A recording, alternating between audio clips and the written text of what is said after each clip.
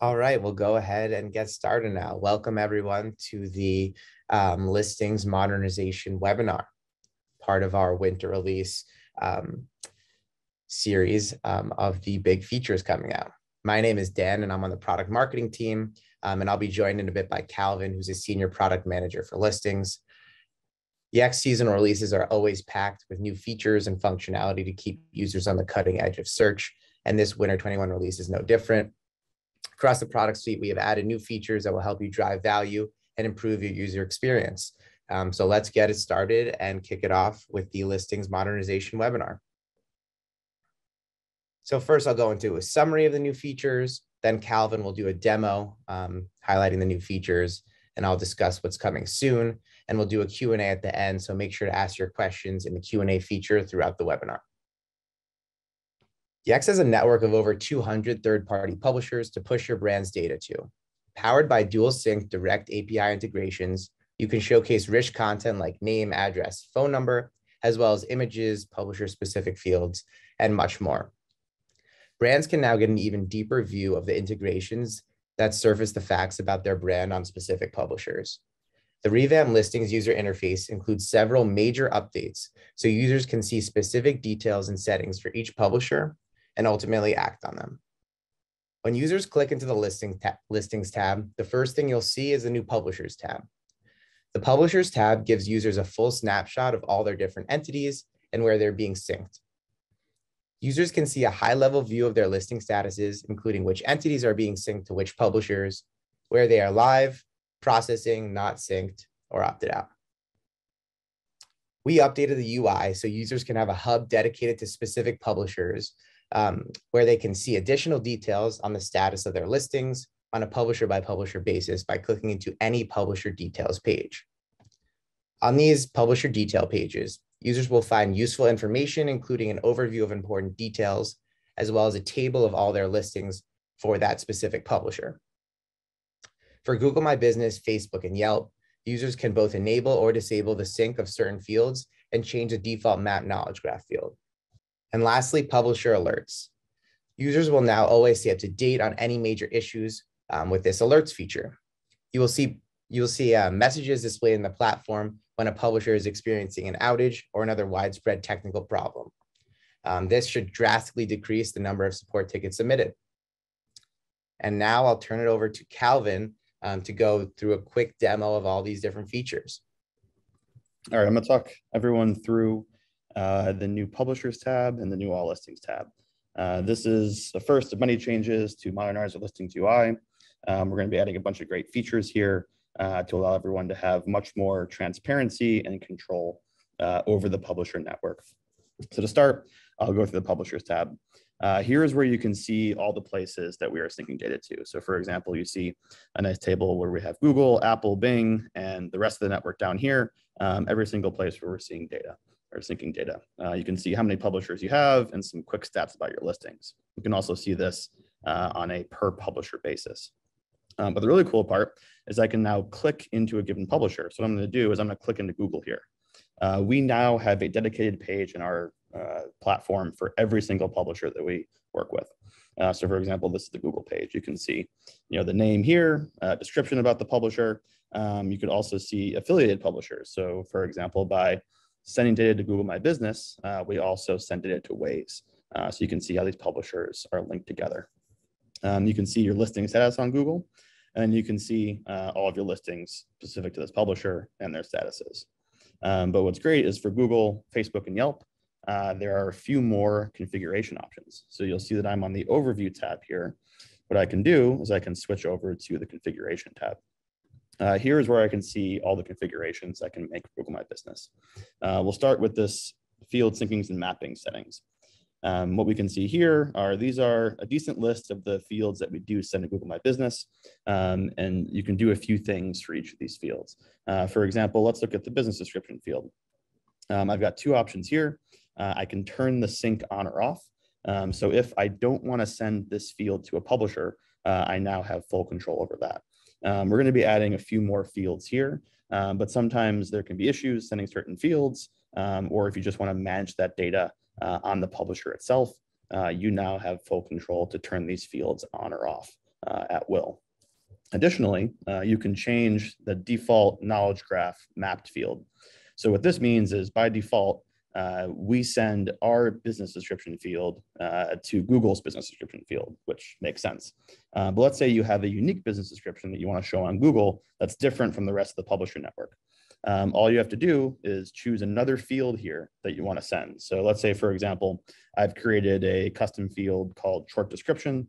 I've populated this with different data that I want to send to Google. I can now select this, and now we will send this field to Google instead of the primary business description field.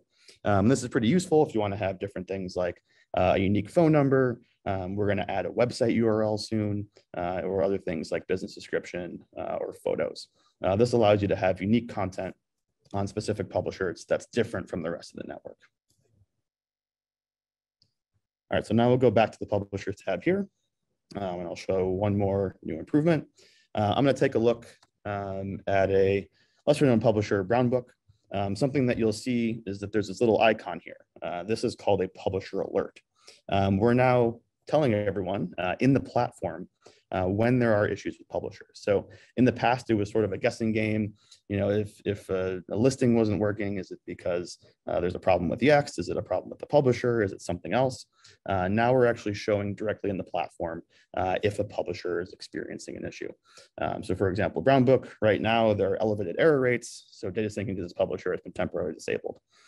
This is going to help quite a bit with transparency into what's going on and also prevent support tickets from coming in. So if someone's noticing that their listing on Brown Book isn't working quite the way they expect, they can now see directly in the platform that there is an error here, and that's something that our teams are working on, and they shouldn't worry. And once we do fix this problem, we'll go ahead and take this error down, and you'll see that this publisher has been totally fixed. So that's the Publishers tab. Again, just to recap, you can now see all the places very clearly where we're syncing your data. We have unique pages in the platform for every single publisher. And for select publishers, you have specific configurations that you can make to give you more control. Something that we definitely like is if there are settings that you want to control on given publishers, please let us know.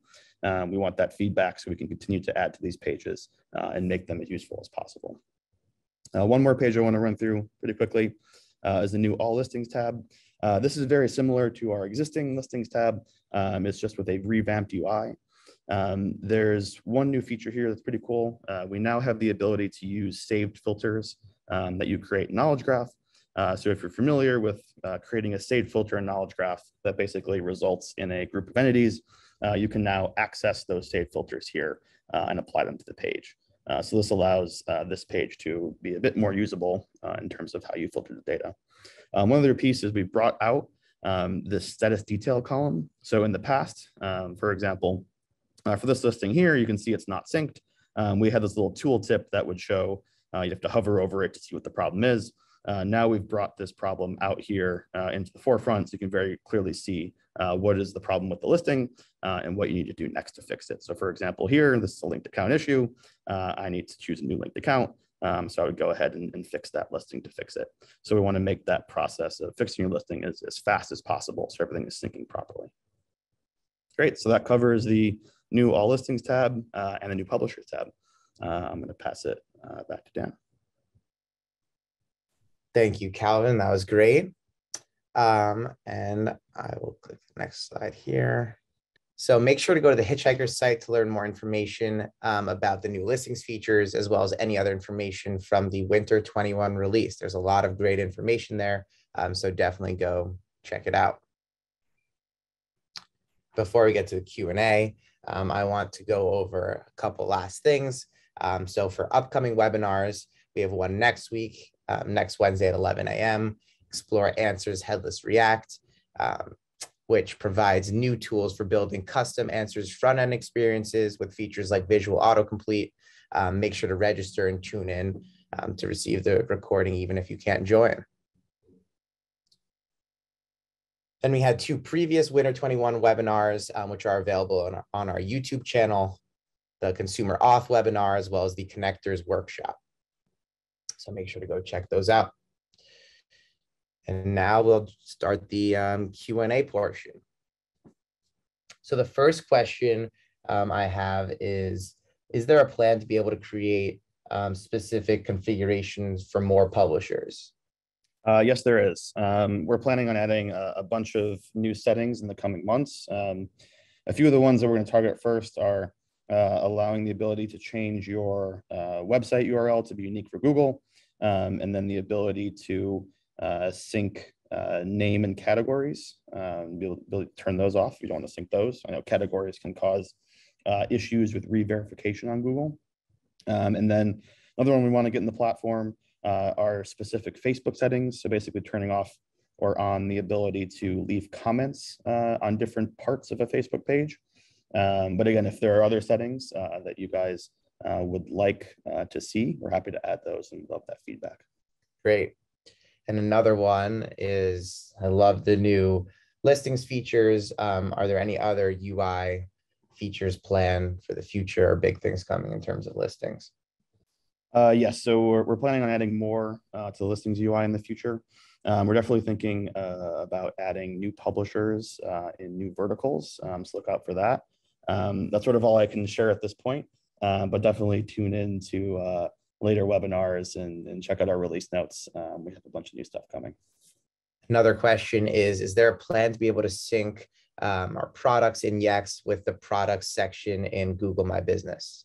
Yeah, this is a very nuanced question. So there are two ways to sync product data to Google. There is what this asker is referring to, which is sort of the product catalog section within Google My Business. But then there's also a totally separate product and set of APIs for Google Merchant Center. That's sort of the set of products that are dedicated to syncing products separately. The product catalog is not available in the Google My Business API.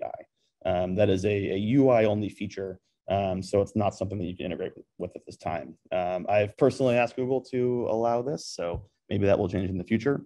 But as of now, the right way to manage your product data at scale with Google is to use Google Merchant Center and its respective APIs. We actually have a beta program going on with Google Merchant Center right now. You should soon see sort of a splash page on our website where you could reach out for interest in that. So more to that will come. But if you are interested in syncing your product data to Google using Google Merchant Center, definitely look for that page in the future and reach out to us. Thanks, Calvin. And another question we got is, the data at the top of the old overview screen was very powerful with kind of those 4 boxes at the top. Is there a way to easily access that information now? Yeah, that's a good one. So there were a few boxes, if you remember the old overview screen. There's one for duplicates, one for suggestions, and then one for listings issues. For duplicates, the best way to see those is just to go to the duplicate suppression page. That's an entire page dedicated to that functionality. So that would be the easiest way to see those. And then for suggestions, a little while ago, we combined the concept of publisher suggestions with the concept of approvals and knowledge graph.